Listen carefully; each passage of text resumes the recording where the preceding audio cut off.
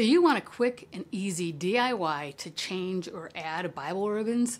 Well, obviously, my intro to this video isn't quick or easy, and I hope nobody minds me poking a little bit of fun at those Bible ribbon DIY videos.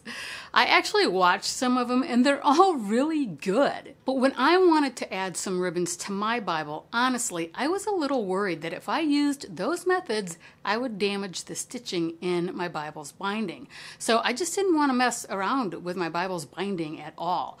So I kept looking, and I found what is probably one of the easiest ways to add or change Bible ribbons, and that's what I want to share with you today. But first, I am going to talk about why you might want to change or add ribbons to your Bible. Then I'll show you my simple solution and a little hack to make it usable for thin line Bibles. And for you DIYers out there, I'll share some things for you too. So let's go. Now, why would you want to change or add ribbons to your Bible? Well, if you've had a Bible for a long time, the ribbons can get really worn out and you might want to refresh them. Or maybe you bought a Bible with short ribbons and you want longer ones. Or maybe you don't like the colors and you just want to replace them with colors that you do like. Or maybe you don't have enough ribbons and you want to add more. That's what I wanted to do, and the reason is because I was doing a 52-week genre reading plan where every day of the week you read out of a different genre of scripture. And I wanted a way to easily mark the different areas that I was reading, from. Now, just as a side note, if you're new to reading the Bible, I do not suggest this plan at all. I made a video that covers different reasons why you might be struggling to focus on reading the Bible, and I talk about why you might not want a reading plan that has you jumping around a lot. So I won't go into that here. Instead, I'll link to that video down below and at the end for you to check out. But there might be reasons why reading from several areas of the Bible at a time and having multiple ribbons can help with that. So when I needed a lot of ribbons, I bought these. So this is a tab with multiple ribbons that fits right into the binding of your Bible. You can pick them up on Amazon for really cheap, and I'll link to those below in the description. Now, these are just under 12 inches and they're a little short for thick Bibles like my Fire Bible, but that doesn't really bother me too much because it still works. But there are some on Amazon that are supposed to be 14 inches long, and I'll link to those as well. Now, those also slide into your binding, and they have a sticky side that's supposed to hold it in place.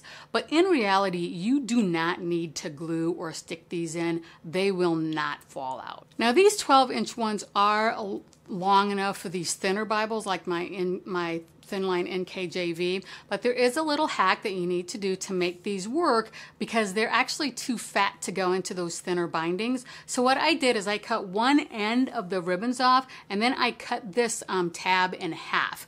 And then I just took box tape and I wrapped it around the leather, making it nice and tight so that the ribbons wouldn't slide out of the side. This way you have it nice and tight and it fits right into my Thinline Bible. Now, the reason that I added these to my Thinline Bible is because I really didn't care for the color of the ribbons that came with that Bible, but instead of trying to pry the old ribbons out of the stitching, I just cut them off. I mean, to me, that's a much less invasive way of getting rid of a ribbon that you don't like.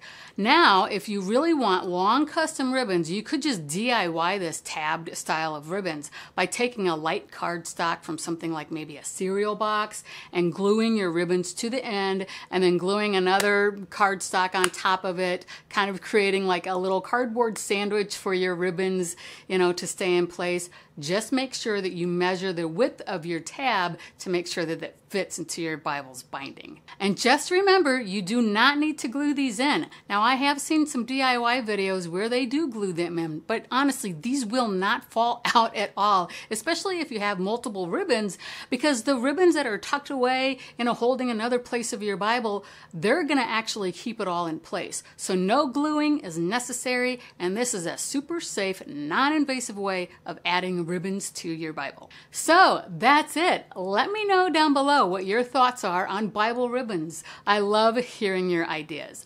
Now, if this video has blessed you, would you consider hitting the like button and subscribing if you haven't done so already? I really appreciate it, and it does help my channel out a lot, and it also helps me know that these videos are helpful to you, and it also helps YouTube know that as well. And don't forget to check out the video I mentioned earlier. It's on the end screen for you to click on, but I've also linked it down below if you're watching this on your phone or tablet. Just make sure to click that little more link underneath the title. So thanks for watching, and I'll see you over there. Bye.